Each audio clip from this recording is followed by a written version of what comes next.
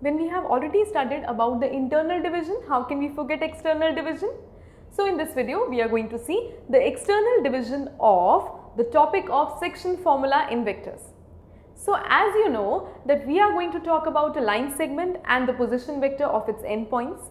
So let AB be a line segment and small a and small b be the position vectors respectively of the points A and B. Now I have a point C which is going to divide this particular AB line segment externally in the ratio of m:n.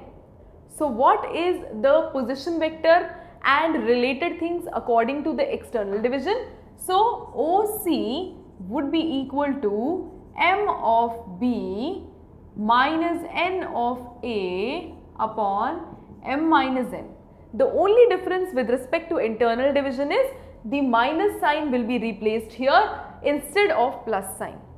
Now this is it. This is regarding the external division. We will have the application of this in the questions that follow. Please do stay tuned for the further videos.